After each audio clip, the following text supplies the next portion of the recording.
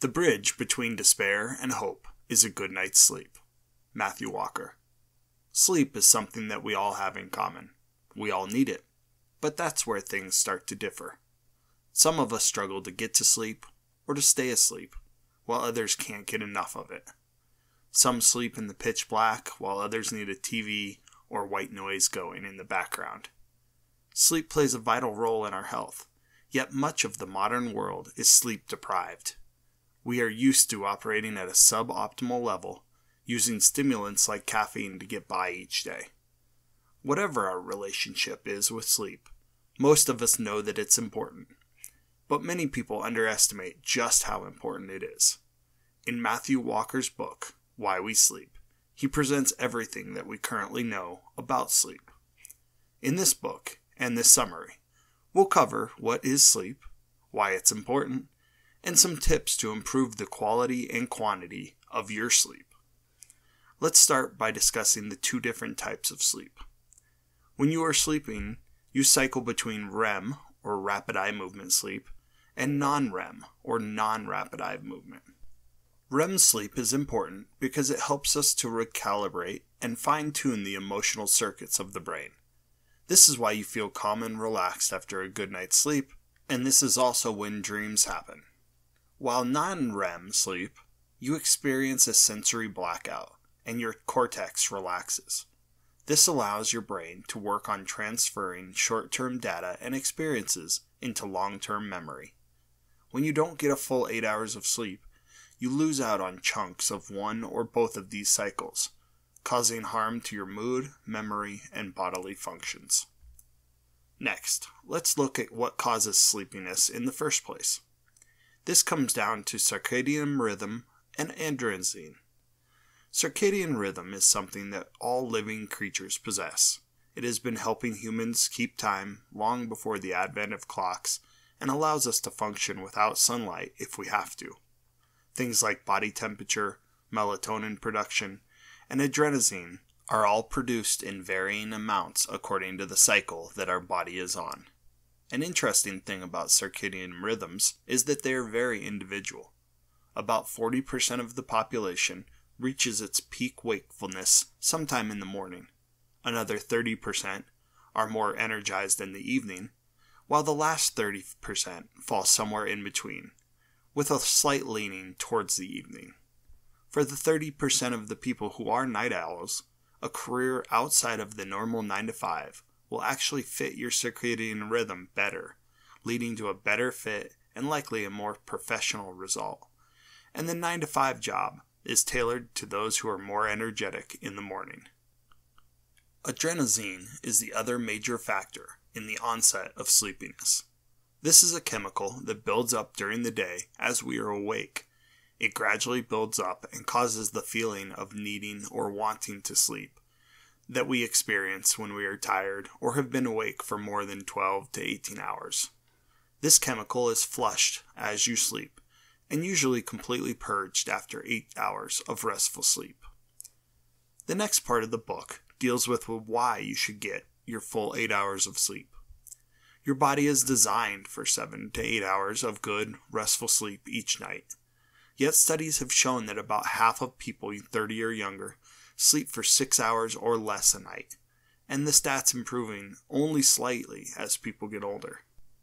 This means that many people in the younger generations are running around performing suboptimally, and while older people can lead to serious health problems because of this issue. In the short term, lack of sleep leads to forgetfulness and impaired memory, a worsening of the ability to focus or control our emotions. Prolonged lack of sleep can lead to serious disorders like insomnia or narcolepsy. If you do develop long-term sleeping habits that are poor, you are more likely to develop cancer, heart disease, issues with your cardiovascular, immune, and reproductive systems, and even a shorter lifespan. There is absolutely nothing that you can do to improve your health more than improving your sleep quality. The quality and quantity of your sleep directly affects your overall health and longevity. How do you improve your sleep? Even if you do suffer from insomnia or have struggled to sleep in the past, there are some strategies that will help you develop good sleep habits if practiced over a long enough period of time. Many of these things not only will help you sleep, but have many other health benefits tied to them as well. First, develop a schedule. You should aim to have the same bedtime and wake-up time every single day, and this includes weekends. For most of us, this means that we need to go to bed a bit earlier during the week so that we can get our full 8 hours. If you work at 8 a.m. each day, then you just can't get enough sleep and get up in time for work if you aren't shutting out the lights until midnight. Another habit that tends to hurt people's sleep quality is going to bed at 10 p.m. during the week and staying up till midnight or later on the weekends. This throws off your circadian rhythm and your production of melatonin and adrenaline. If every weekend you stay up late and throw off your circadian rhythm, your body can get into a state where it never has enough of the correct chemicals at the correct times, leaving you permanently tired. Next, avoid screen time before bed. Make your bedroom a screen-free environment. No TV, computers, cell phones, etc. These devices can keep you from going to bed on time, and the light that they produce makes it harder for you to find restful sleep. At least an hour before bed, turn off devices like this and find a relaxing activity like reading, journaling, or stretching to prepare yourself for bed. Next, time your meals and caffeine consumption. It can be really hard to sleep on an overly full stomach. Try to give yourself at least 3 hours after dinner before your bedtime if you can. Stimulants like caffeine should be avoided as much as 8 hours before bedtime.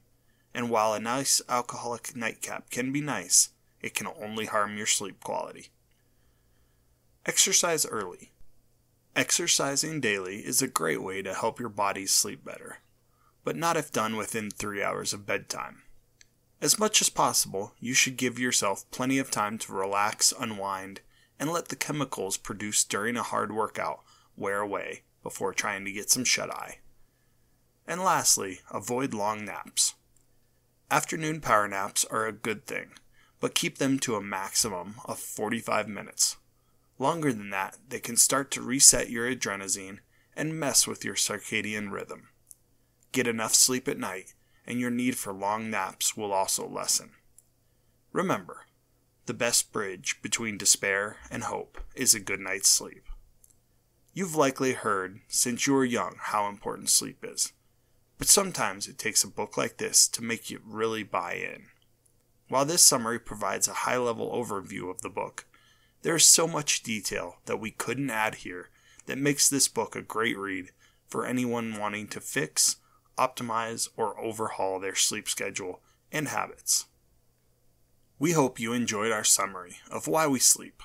If you have a book, idea, or concept that you'd like to see us animate, please leave your ideas in the comments down below, and we'll do our best to turn your suggestions into a video.